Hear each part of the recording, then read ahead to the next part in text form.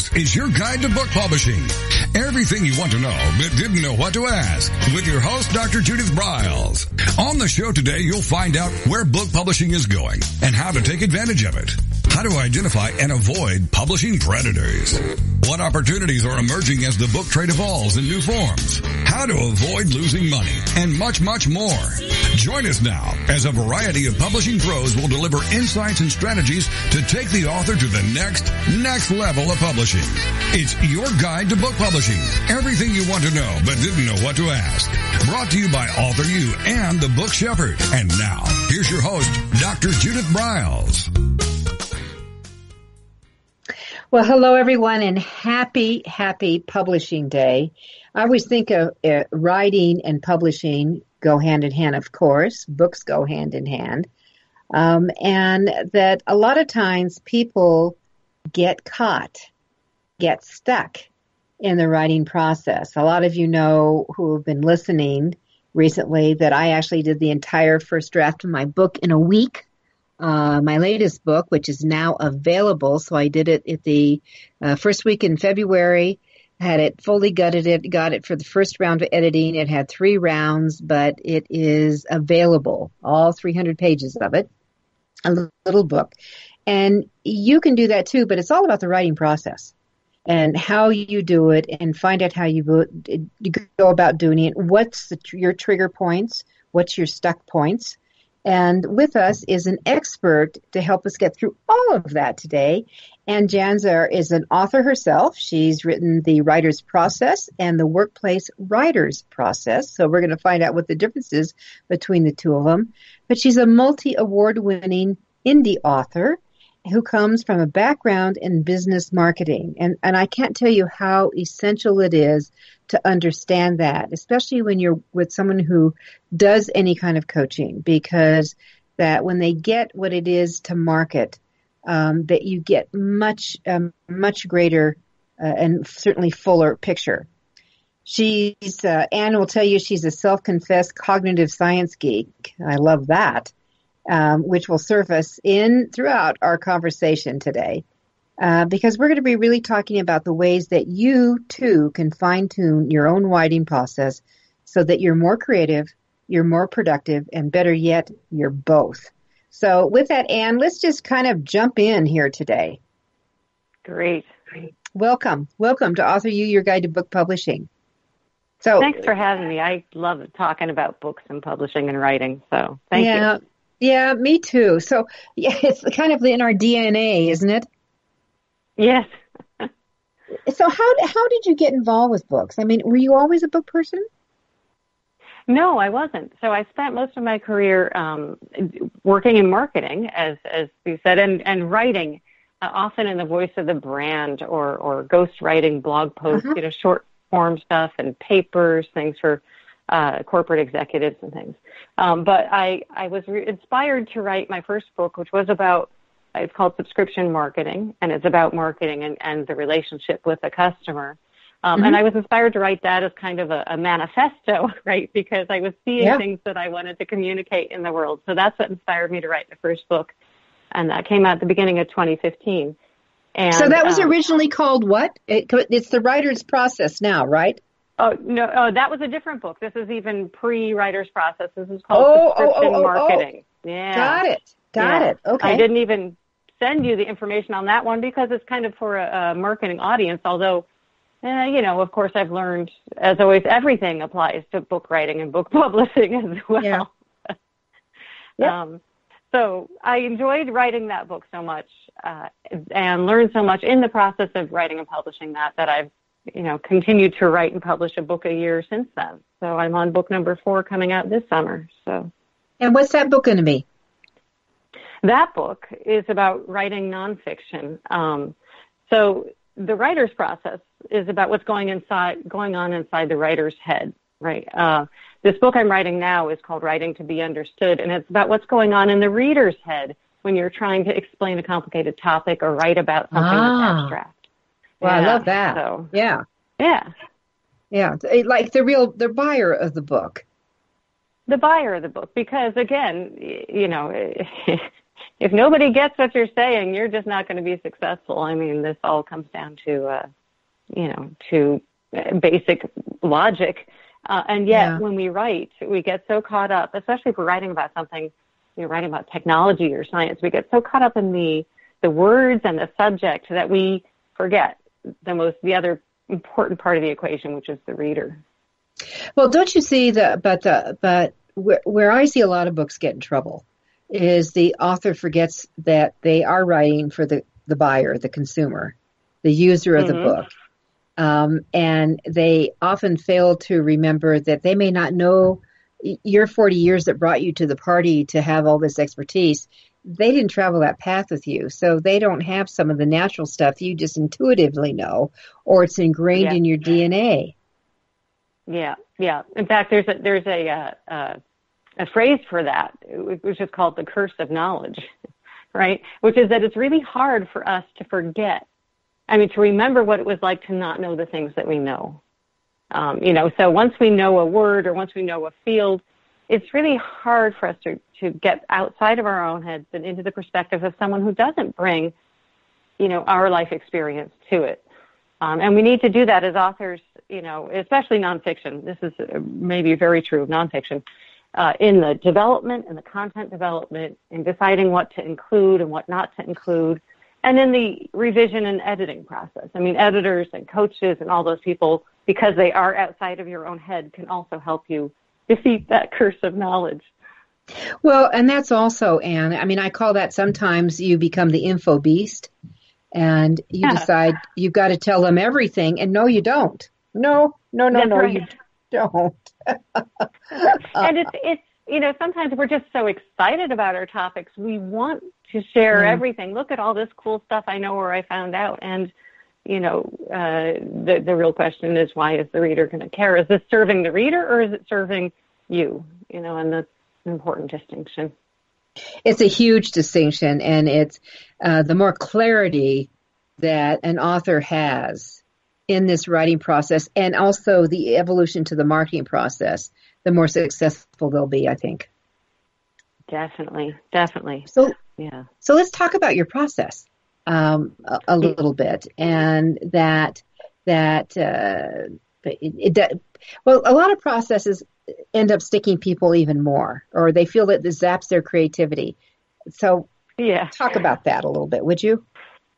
Yeah, let me be really clear up front, is that I'm not one of these, process for process sake kind of people. If somebody gives me a list of this is how we always do it, I'm probably going to rebel against it. Right? Mm-hmm. So I say, no, I could probably do a better way. So the last thing I want to do is tell anybody what their writing process should be or what their book creation process should be, because it's kind of personal what works for you and what doesn't.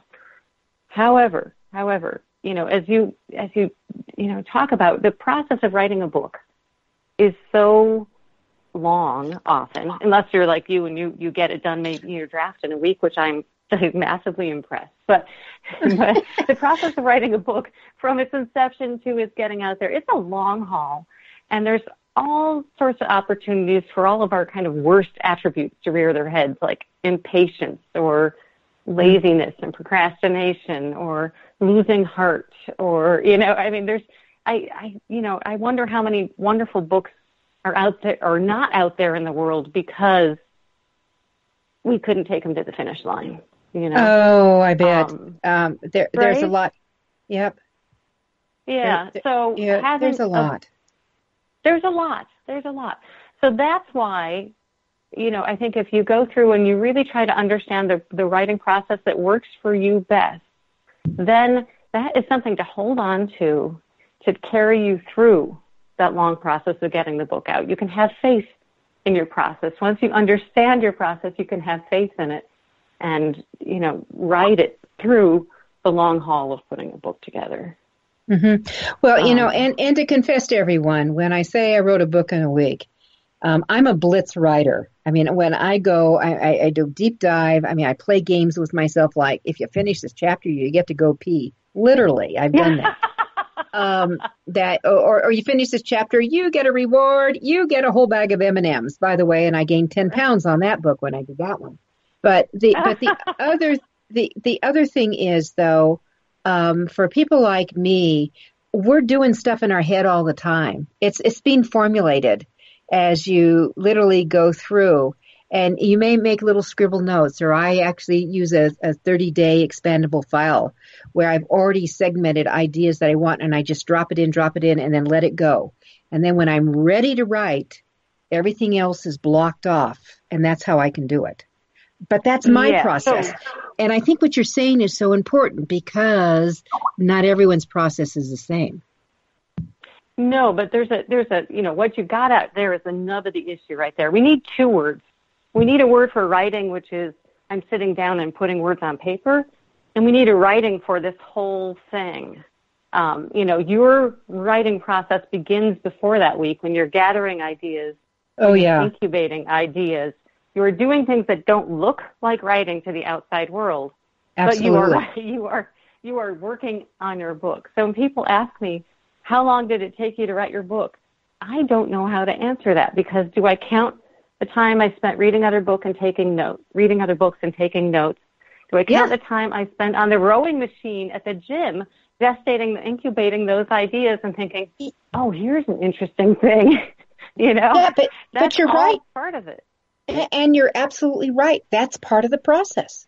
And you go, you go around. You've got all this stuff going with it. And I think that everyone needs to recognize it. All right, we have 1 minute till our first break, but what can we do to set up to go into it, and then we can get more into detail if that's appropriate? Sure. Well, I think I want you to think about splitting the writing into all these different parts, the things that you see and you don't, and think about the fact that the kind of writing you're doing when you're incubating an idea or mulling it over while you're driving, that's a very different set of mental processes than the ones that you use when you're writing a first draft or when you're revising. So just think about the fact that you've got different sets of processes you need to bring into play. Mm-hmm. And I think that creates actually a fuller book in a lot of ways. So in what Anne's talking about as we step into the first break here is there's the gathering. Think of it as the gathering as you bring it together before you get into the writing of the words. That's a huge difference. We'll be right back. It's AuthorU, your guide to book publishing.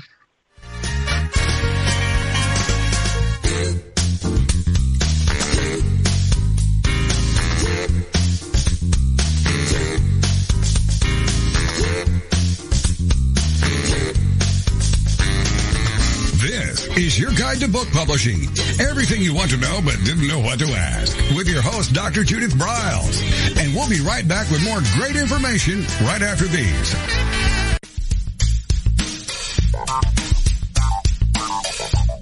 Is there a book in you or another? AuthorU will show you how to create, develop, and publish your book without being hoodwinked. If you already have a book out, you'll find a supportive and brainstorming community that's connected and creative no matter where you live. AuthorU brings in national experts for its book camps and annual author extravaganza held each May. It has regular meetings and delivers webinars for its members on timely topics. Through AuthorU's extensive network, members enjoy exclusive benefits, including significant discounts for a variety of services necessary to publishing. The Resource, its online book publishing news magazine, is content heavy and it's free. If you want to create a book that has pizzazz, punch, and panache, AuthorU is for you. If you're a hobbyist or a casual author, it's not. Join AuthorU today through its website at AuthorU.org. Follow AuthorU on Twitter at AuthorU and on Facebook at AuthorU, where timely author and publishing tips and articles are posted daily. AuthorU, where the author goes to become seriously successful.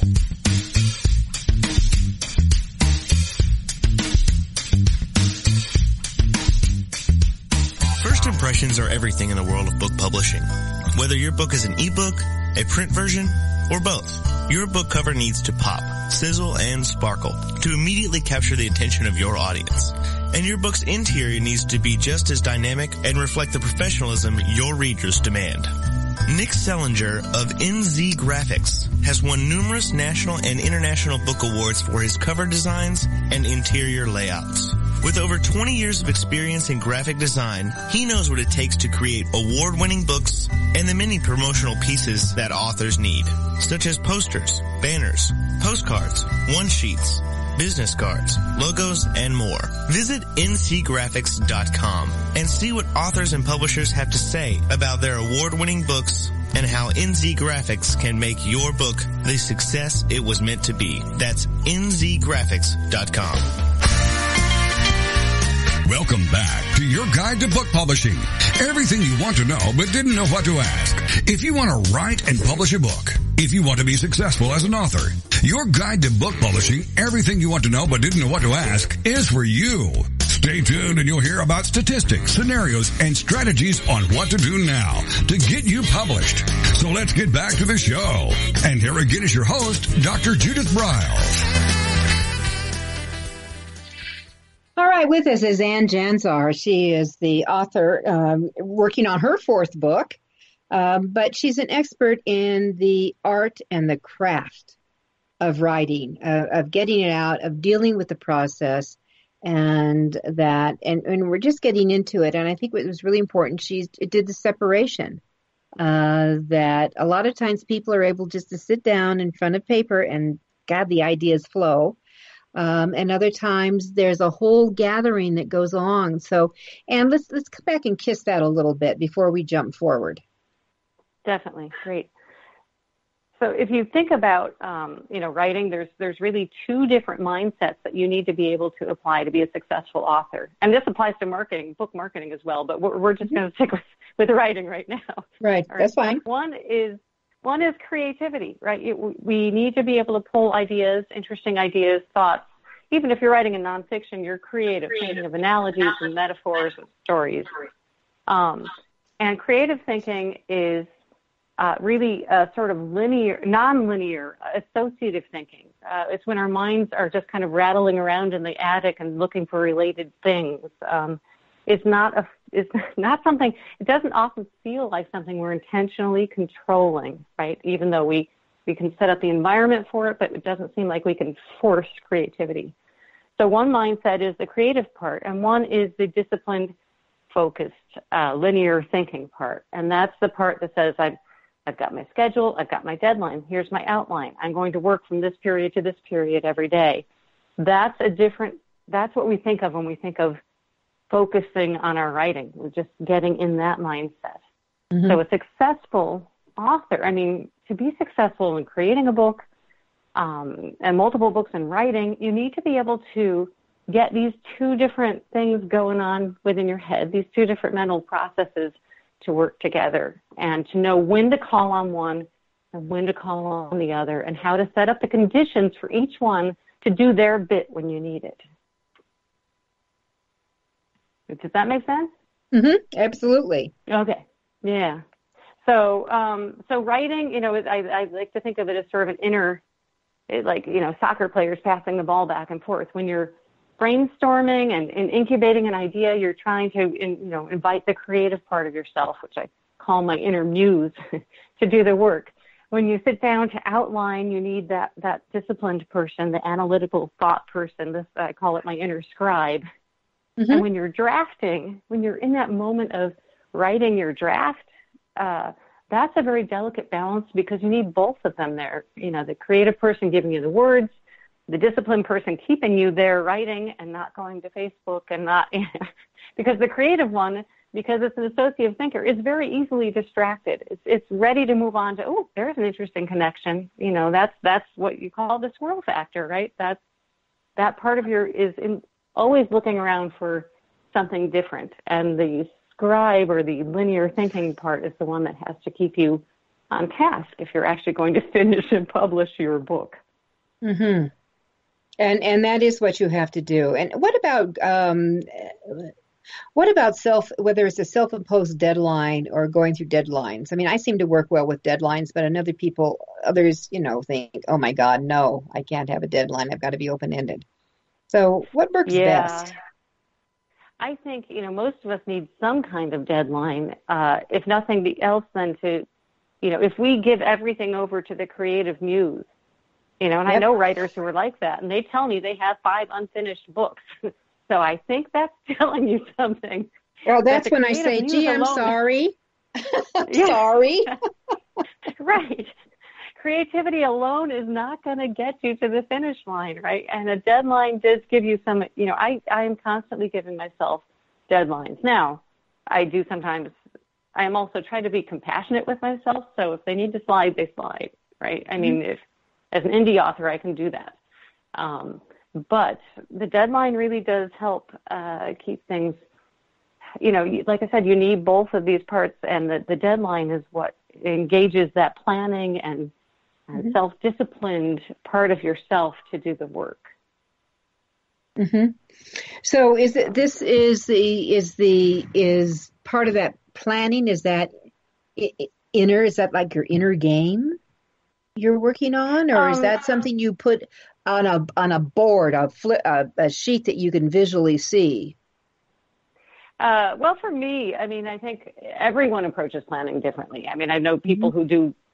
I know people who write from spreadsheets, and other people who use lots of sticky notes. And for me, I use sort of monthly deadlines or weekly. By this time, I want to have this set of things outlined, and I'm going to finish the research, or I'm going to have these first drafts done.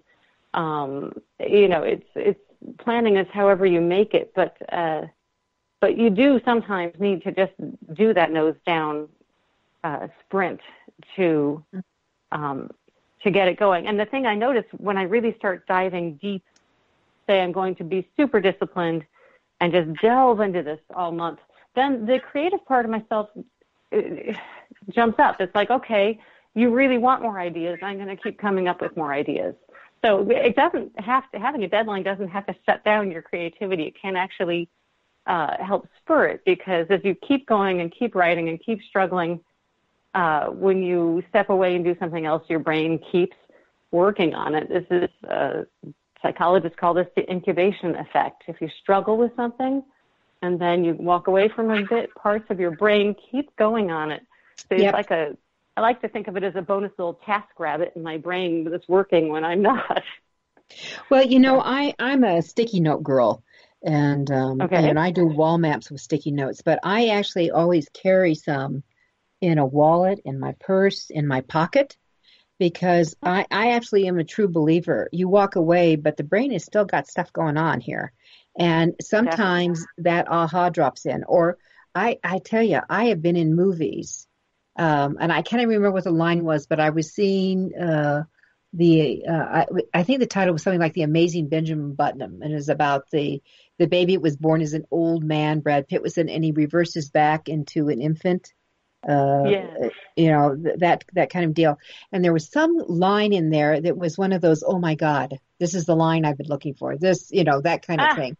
And I think that if you're open to that kind of thing, all around us, those little nuggets can drop in. But the problem is they drop out right away too. And you've got to have some method, whether you get out your phone and record it and send yourself an email, or you on your notes or something, that you've got to be able to capture those babies. Otherwise, they're gone. Definitely. And actually, so I set up my personal writing process in a way to intentionally create the situation in which these things happen. As you said, they often happen at convenient times, like when you're in the middle of a dark movie theater or in the shower, or right. It's like, really, this is the time I'm going to get this great idea. But that is how those mental processes, your inner muse works. It does it when your mind is in a state of not focusing on the writing project, but focusing on something else. Mm-hmm. And the little background processes find a connection and go, oh, bing, bing, here's the line for your that you're looking for. I carry a notebook, maybe even make a little voice recording. You might be able to get more context around it with that than, because sometimes I'll scribble down a couple words and I'm like, a few hours later, I wonder what that meant. Oh, I've done that too. Dang it seems so great at the time. So maybe a voice recording. Maybe try to remember what you were doing when you had that idea to trigger, so you can get a fuller recollection of it. But that's why, and I'm sure that you recommend to people, the one thing that I do recommend to almost anybody is to have some kind of a daily writing practice. You don't have to be writing on a book. You can be writing in a writing journal, but capturing these ideas, because even if you don't have the idea, the fact that you have trained yourself to every day get up there and write 750 words in something means that, one, you're priming your brain to keep coming up with ideas, and two, you never have to wait too long to process those ideas that you get, those little insights that you get. What if you want to do something with? And what if you, like for me, I'm going to use me for example. Maybe that's not a good example. I write all the time, but it's not always connected with a book. Right. I mean, I have a couple of blogs I have to do every week. I've got, I've got an e-zine I have to write every week. And I'm putting together copy for webinars. I have social media copy that I have to whip out all the time for webinars and things we do. Does it have to be this writing you do every day? Does it have to be connected with the project?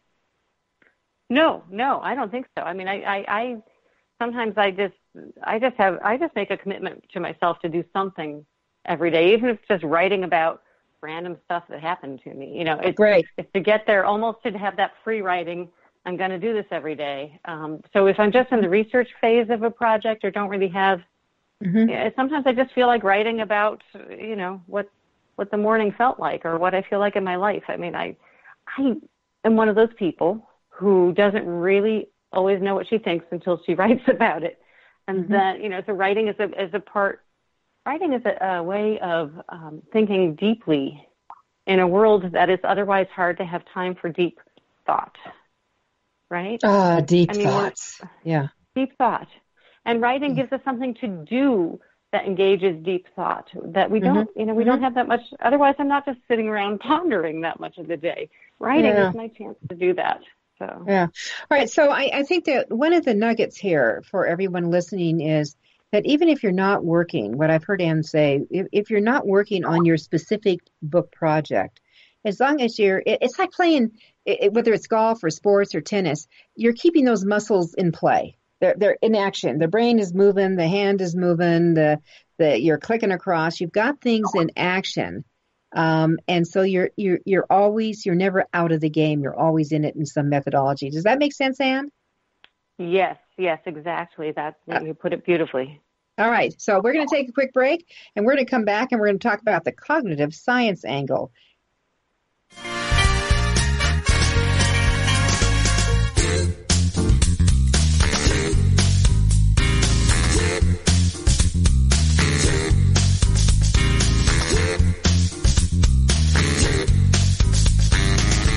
This is your guide to book publishing. Everything you want to know but didn't know what to ask. With your host, Dr. Judith Briles. And we'll be right back with more great information right after these. Want to publish like a pro today? Well, then take a look at Ingram Spark, the only publishing platform that offers print and ebook services through a single source. Upload, edit, and manage titles all in one place.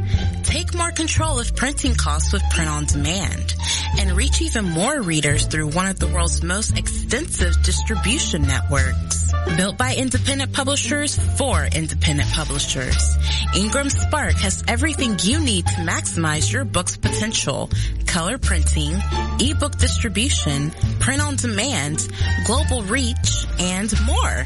Start publishing with Ingram Spark today and see just how far your titles will go tomorrow. That's ingramspark.com. Many of us have dreamed of writing a book. Some of us even have. Then the hard work starts. You'll need an editor. Who will design the cover or typeset the pages? Who will format the ebook? If you're a business owner, consultant, or coach with a serious message and expertise to share, the team of experts at 1106 Design can guide you through the maze. They've helped more than 1,000 authors create top-quality books and avoid the not-so-reputable self-publishing companies. Learn more at 1106design.com. Then call Michelle at 602-866-3226. 1106 Design.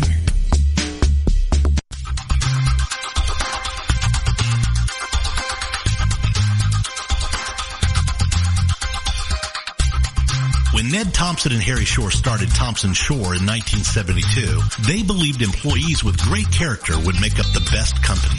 They were right. They hired people who were not only experts in bookmaking, but who were obsessed with quality and delivering exceptional customer service. Almost 40 years later, Thompson Shore remains a 100% employee-owned company. Ned and Harry knew that successful customer projects are a direct result of empowered employees. We specialize in all books for large and small publishers. Creating beautiful and well-made books, we're dedicated to pleasing our customers by making the experience a good one from start to finish. The personal touch we have with our customers allows us to be innovative in solving their most difficult challenges.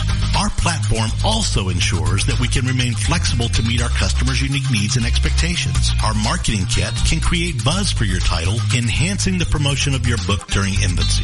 When you need to test the market to gauge your future sales, we can provide digitally printed books that will transition seamlessly into a larger offset run. From ebook to hard copy to delivery, our skillful customer service teams are at the ready to answer your most pressing question. At Thompson Shore, we know that making the highest quality books requires more than just best technologies. It requires superior customer service, professionalism to the trade, and commitment to environmental and social values. With these standards of excellence in place, you can be sure that we will always help you put your best book forward.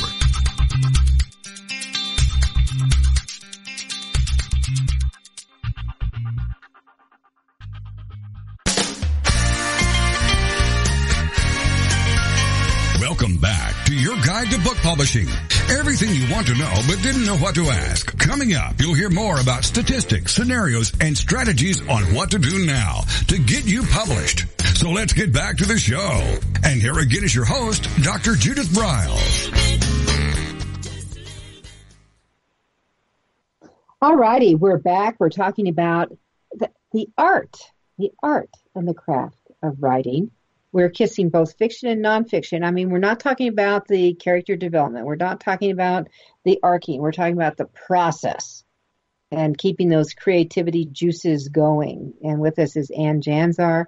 She is an author herself. She's a best-known, multi-winning author of The Writer's Process and The Workplace Writer's Process. And we're really, I kind of kissed on a phrase called the cognitive science angle. So, Anne, if you'll come back to that and just kind of expand it, because I know that we were skirting around that in the last segment a bit. Yes. So, yeah, you can tell I'm interested in psychology and cognitive science, and that infuses the writer's process. It infuses, everything I write at this point.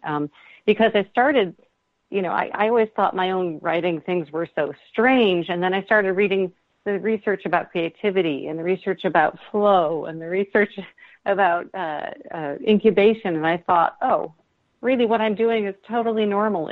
There's psychological reasons why this works, and it's probably every writer does this, and that was really the insight that led to the writer's process. So, I think there's so much that writers can learn from a reading of what's going on, especially about, creativity and about flow, which is, that is sort of the dream ideal state of writers. That's what we picture, being absorbed in our writing and losing track of time and the words flowing forth, right? Okay, so the flow is when you're in the zone. Is that it? In the zone, exactly. In the zone. There's a psychologist called Mihaly Csikszentmihalyi. I think I just mangled his name. But he wrote a book called Flow, and he's researched this state. And it's when you lose track of time and the work is rewarding in and of itself, and you're just totally absorbed in it, right? And that is really the ideal state. That's what we all want for anything we do, but certainly for writing. And so the interesting thing for writers, and this is kind of the nugget that I took away from this, is that he identified, 7 attributes of a state of flow, and you need these to be present. Can you go through those for us? Yeah, no, I don't have them in front of me. I have to grab a book. But one of them is, a lack of distraction, the focus on the work itself, work that is challenging enough but not way beyond your capabilities, work that provides feedback in and of itself, losing track of time. I'm doing pretty well remembering these. And then the last 2 I want to get into because they're really important. One is a lack of self-awareness. You're not focused on yourself. And one is a lack of fear. a lack of fear. So those, as a writer, how do you set yourself up for flow? Well, one thing is, you do work that's within your bounds, but is a challenge to you. You try to get in a situation where you can focus on the work and you don't have distractions. But you also turn down that self-criticism and the fear of what it's going to be, how it's going to turn out. So for me, this means when you're writing, when you're drafting and trying to just get the words out, you need to not be revising and polishing. You need to put that away for later and just focus on getting the words out. Even as they go by and you say, I just use the passive voice for 3 sentences in a row, or, big is the best adjective I can come up with. It doesn't matter. You just keep going. Make a note of something you're going to fix. Don't be critical. Just get the ideas down in the as fluidly as you can. The more you set yourself up for a state of flow, the greater chances you're going to have of achieving that. Yep. Yeah. It was, I have a client I'm writing with every other Friday. He comes in for 4 hours and we just write together. And he does we're side by side in comfortable chairs. And actually he's turned it over to me. It's now my time to wordsmith it. And that I've moved him from a total boring, oh my God, it looked like a dissertation, Anne. It was awful. Deal, because he had been trained in the academic field. That's all he really knew, and I understood that. But that I had to say, can we just have a conversation? So I said, and I asked him, what is this? How could you have a biography that's 20 pages, for God's sakes? And so I threw the whole thing away. Literally, I went over to my trash can and threw his entire manuscript away. And I said, we're starting over. And I said, let's just talk. And doing that, tell me a story, talk, tell me where we're going. And we created this deal that we turned in his writing that he was just struggling for and he couldn't communicate because that's not how he wanted to communicate, into it became fun for him. So, was it really tight when it came to me, the new stuff? No, but it was workable. All of it became workable that I could play with and with him here. I said, does this sound like you? Does it feel like you? Tell me more about this. That he would always leave with a finished, I would do the finishing side. I think, so what you're just saying here is that when you get into too much revising, I think it plugs up the creativity actually. And it does stop the flow. It does. I mean, imagine for a moment that you were someone who, you decided you were going to bring a nice gift to your neighbor every day. So you baked them cookies one day, and they say, oh, well, I don't eat gluten. And then you bring them flowers the next day. They're like, oh, I hate pink. And you bring them chocolates the next day. It's like, I'm gaining a little weight. I really don't want the, at some point you're going to stop bringing gifts because heck with it, right? That is what your creative person, your creative side feels like if everything it contributes is shot down for some random reason, right? That part of your brain is going to just pack up and go when you're writing if you're constantly criticizing it. So you're sabotaging it. Self-criticism then becomes sabotaging. It does, and you're giving that inner critic way too much power. You need that critical eye in the revision phase and the editing phase, but you do not need it in the drafting phase. That's. And well, I love your think story. That's important. Yep, that's a nugget. Everyone, that's a nugget. Understand that. Because I see it all the time that people want to tweak and tweak and tweak instead of just getting it done, moving it out, and then coming back and starting the tweaking process. Right. And so that's a great example of having and relying on your writing process. You're writing it, you see that what's coming out is kind of ugly and crappy and has gaps and bad words. It doesn't matter because you have faith in this process. You know that there's a revision step to come. That gives you permission to just keep going and generating the ideas. Having faith in your process helps you get through this.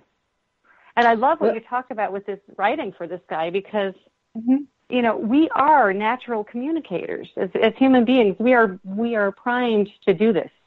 And by sitting there with him, in a way, you gave him an audience, a person to talk to. When we don't picture our reader, we can get stuck in academic writing or things that just wander off. But when we're talking to someone, we would never talk that way. We're more to the point, more clear. We bring our readers' context and needs into view. So another way to get in the flow of writing is to picture the person that you're writing for. You get out of your own head and into the needs of somebody else. It's going to make you more effective. Mm-hmm. And I just going back to my client, that when we started this process, it must have been in February. We're actually going to have his book done next month. Oh, that's great. It'll be totally done, and that's just working together every other week. And then he has a week off to get together what he's going to bring in. So, this is where, for all of you, that sometimes you may need someone like me or an Anne to be that bounce back person who, number one, will give your inner self permission to write crappy. I love that, Anne. I think that's just a great phrase. To write crappy, because writing crappy can always be fixed. And I've always had to tell some of my clients, you have great ideas. You are the author. Your writing sucks. Just get it here so we can get it fixed up. That's all you have to do. Yeah, you can revise. Have faith in revision. Yeah. Oh, that's a great phrase. Have faith in revision. All right. So, and we've got one more minute until our final break, if you can believe it. But I'd like to go through other steps in the whole flow process, but also let's get into some of the most common mistakes. I think it's always really, and some of the rectifying that they can do. I know we've kissed on a few of them, but maybe we can kind of put them in, almost a 1, 2, 3. Here's the biggest single mistake I see authors. And also there's newbie authors, but also there's some of us who are long in the tooth. We still make the same mistakes. I think, I opened the writer's process with a riff on that Dostoevsky quote about, happy families are all the same, but unhappy families are the interesting ones. I think that happy writers... Right? Hold on to that thought. We're going to take a break. Hold on to that thought, and we'll come back with Happy Writers. It's AuthorU, your guide to book publishing.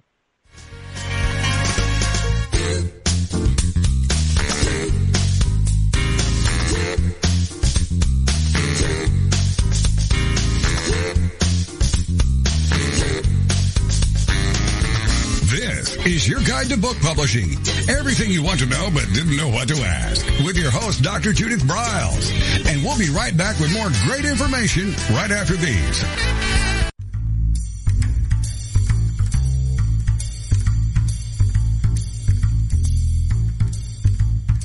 The book shepherding concept is simple. The publishing world is changing, and so must you. You need an experienced shepherd and a guide to partner with you as you create, strategize, develop, publish, and achieve your publishing goals. You can't do it alone without paying the price. You can spend your money creating a book that turns out to be so-so, or you can create a book that looks and feels classy, builds your brand, and is a financial success, a bestseller. It's your choice. You choose. You need the book shepherd.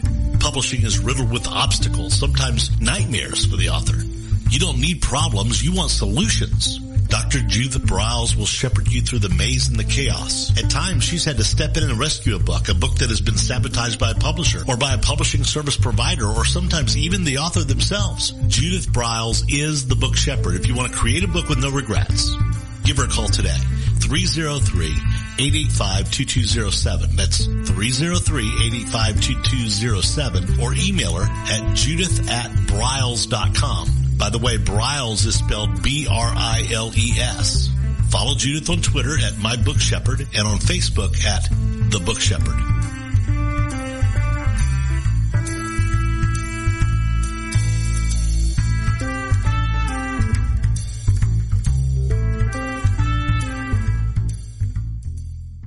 One of the most important decisions you will ever make is your choice for printing your book. You are choosing a company which will be responsible for guiding you through the process and printing your book at a level of quality and detail that embraces your personal and creative needs. You want to choose a company that when your book finally arrives, you are delighted and ready to move on to the next level, and one that is customer focused. Choose King Printing Company and Addy Books to be that company that brings you to the next level. Go to kingprinting.com or call 978-458-2345 and ask for Tom Campbell.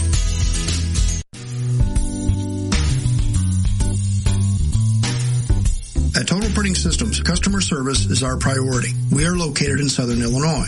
Our employees have an average of 18 years experience and know that customer relationships are important to our continued success. We have been a short-run book printer for nearly 40 years and always stay at the forefront of technology. Our niche is from 1 to 5,000 copies. Today, we offer digital, black and white, and 4-color high-speed inkjet printing, a cost-effective way to introduce color into your short-run titles. We, of course, offer traditional offset printing as well. Bindery is done in-house, from adhesive case binding to PUR perfect binding to mechanical binding of all types, including side sewing. We provide warehousing, kitting, distribution, inventory management, a new print-on-demand facility, streaming browser-based ebooks, and bookstore.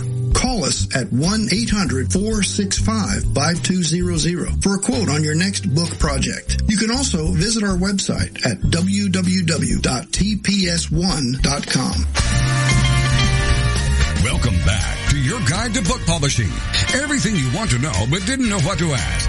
If you want to write and publish a book, if you want to be successful as an author, your guide to book publishing, everything you want to know but didn't know what to ask, is for you. Stay tuned and you'll hear about statistics, scenarios, and strategies on what to do now to get you published. So let's get back to the show. And here again is your host, Dr. Judith Briles. All right, with me in my last segment today is Anne Janzer, and we're talking about really how to be a really powerful writer who does books and sells them, kind of all together as you're bringing about. And this whole idea of flow that she started on the last segment of getting into the writing zone and staying there. And I think one of my takeaways was that there is an art to not self-sabotaging yourself here. And it is so easy to do that. And those of you who work and write primarily out of your home, you've got to be really careful here. So, Anne, do you want to kiss on that just a little bit of some of the barriers that you can run into? Sure. So when it comes to the writing itself, there's about 8 million distractions at any given moment, of course. Mm-hmm. When I'm actually in the phase of writing, I put myself actually in a different place. Even working in the home, I have home office, but I go to I take a little laptop, which has nothing else on it except Word and some, I keep maybe the Merriam-Webster online dictionary or something open in the background. And I write there. So I'm signaling to myself that in this time period, I'm not distractible. I'm just working on the writing, not something else. So that's one way to actually sort of reinforce the zone of the cone of silence, right? The zone of indistractability is to set aside a certain time of day or a certain place. When I'm revising, sometimes I go to my kitchen table because it's not in the office at all and just focus on revising. And that helps to eliminate the distractions. Oh, you know what I do? Sometimes I listen to opera when I'm revising. Yes, there you go. Yeah. The flow of the music and the words and the passion. I mean, literally, you can feel the passion sometimes. Yes. And the doors close. This is the time no one's allowed to come in. Right. It is amazing what sometimes comes out. Yes, I have no idea what these people are saying, but that doesn't matter. Yeah, it helps probably if it's in a foreign language as opposed to in English, which would be distracting that part of your, what'd she say? Mm-hmm. That part of your brain.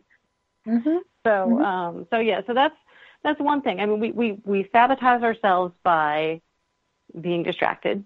We sabotage ourselves by feeling doubt, saying, who am I to write about this thing? That, we've all heard about the imposter syndrome, which, is that sense that you're a fraud and you shouldn't be doing this, and it tends to attack people who are, it gets almost everybody at some point, and the more, even if you're, clearly highly qualified to be writing about the thing you're writing about, you're going to sometimes feel like an imposter. So it's important to know that and say, okay, I got that. Everybody does. Here it is again. I'm going to keep going. And we sabotage ourselves through perfectionism, which can, if we let it creep in during the drafting phase, it's that same issue of I'm going to polish every word before I move on. And that can, the other thing about revising while you're drafting, so there's the mental process that we talked about before, but there's a very practical reason also not to do that, which is that you become too attached, too invested in those words. Yeah. Now, when you go to revise and you look at it and you say, this doesn't fit, right? This chapter or this section doesn't really serve the reader. What am I going to do? If I'm really invested in it, throw it out. It's going to feel so painful to throw it out if I've spent all that time polishing. Or worst case, so either I'm going to just cry, right? Or I might leave it in because it's like, no, this is great stuff. I'm leaving it in. And it doesn't serve the reader. It doesn't serve the book. And you and I have both read plenty of books, even by well-known authors, where there's stuff in there you're thinking, why is this here? It's because they were invested in that being there, but it doesn't serve me. It's serving the reader. So there's a real danger. Yeah, and my suggestion to my authors is just create a folder within your master folder and just label it old or revisit or something. And it just move it out, get it out of there so you can see it. And then, maybe it belongs in another book. Maybe that's next. Right. I have a folder, a file like that, and I call it stuff that needs a new home. So I'm not killing it. I'm just giving it and relocating it somewhere. And I think some of it's going to be blog posts. But I cut like 10,000 words out of the draft of my most recent book when I realized it was a different book or a digression. I'm going to make blog posts from it. I use some, I'm going to use different, I'll use it for different things. I'm not killing it. I'm simply relocating it. It's a repurpose. And I think that's the beauty. And I wanted you to kiss on the ideal, especially in nonfiction, of repetition on it. Yes. And that I've read some people's, I've had it, you said this, we're on chapter 10 or whatever. You said this back in chapter 2.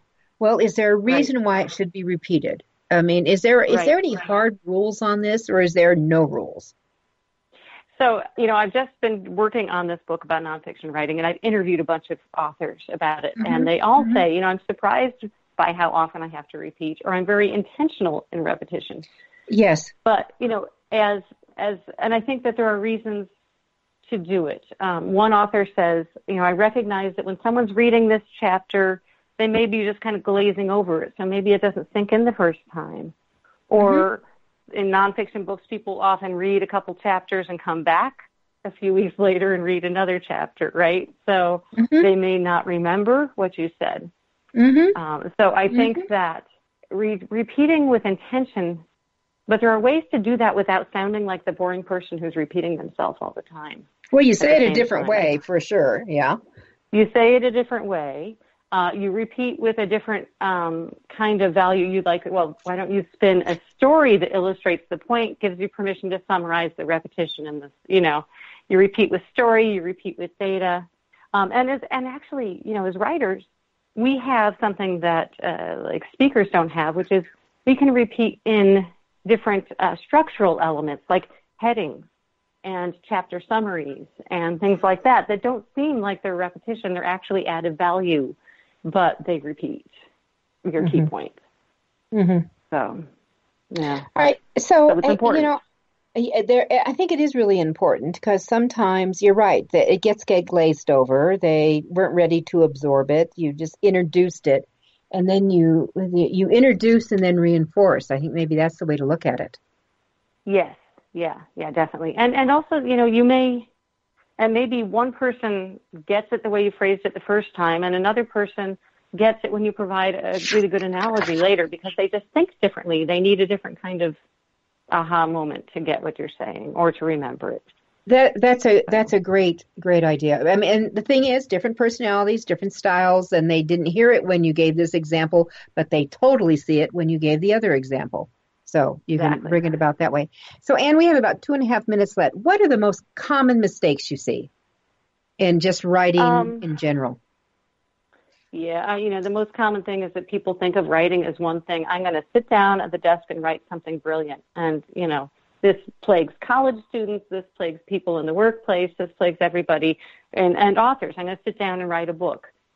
We talked about that. Writing is much bigger than just that time that you're putting the words down on paper. So if you break it apart, I'm going to do some research or some brainstorming. I'm going to let the ideas incubate. I'm going to outline. I'm going to draft. I'm going to revise. I'm going to polish. That's what you do. You don't say, I'm going to sit down in one spell and bring all of these different cognitive processes brilliantly and come out with something wonderful. Nobody does that. Nobody does that. No, and I totally agree with you on that. I know that my heart book, which was called When God Says No, opens on the death of my 19-year-old son with with an awful accident, and 10 of his friends were involved, and what we had to do. It took me 5 years before I could write anything on that. That when I am taking a writing retreat at the end of June of this year, I'm taking that book with me to gut it and do a full revision. And I have been, how many years I've been diddling with this in my head, that what I wanted to do? Yeah. So, it's the process. The process. It's the process. All right. So it's not just one thing. That's number one. And is there anything else? Is there like a number two? And then we're going to close up here. Number two is, I think, just letting doubts derail you, keep you from writing in the first place. I spent years thinking I have nothing to say in a book until finally it's like, well, no, I do have something to say. So letting doubts derail you, and I think that's the other biggest thing I see. That's a big one. Yeah, exactly. One, Well, Anne, thank you so much. We're going to have you back again, and we're going to talk about some of those cognitive things people can do with marketing, I think, in their writing and pushing that way. All right, so everyone, I'm going to encourage you to follow Anne and subscribe to her blog. You can find her at Anne Janzer. It's ANNEJANZ, as in zebra, ER.com. Anne, thank you so much. Thanks for having me. All right. We'll see everyone next week.